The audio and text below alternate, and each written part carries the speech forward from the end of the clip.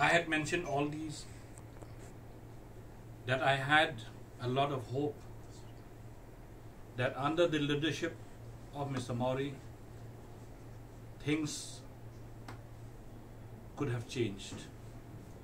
We were there to help.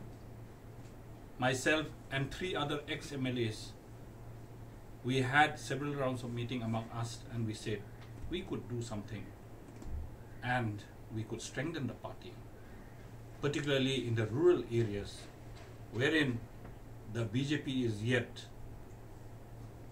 to strengthen itself in the rural areas of the state. But like I said, there was no action taken by the president. I felt there was no meaning for me to be in the party if we have been kept idle, we have been kept with no assignment, if we have been kept unutilized.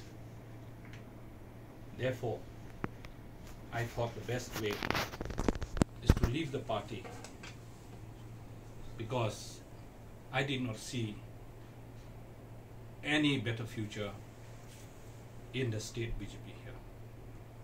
Though I would have loved to remain in the party, but there were a lot of other issues. There were internal conflicts. There was nepotism, which undermined the growth of the party. If we have to work for the welfare of the people, then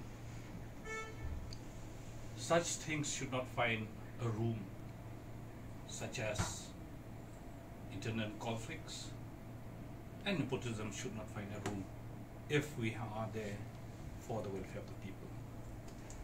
And therefore I thought the best way is to quit the party.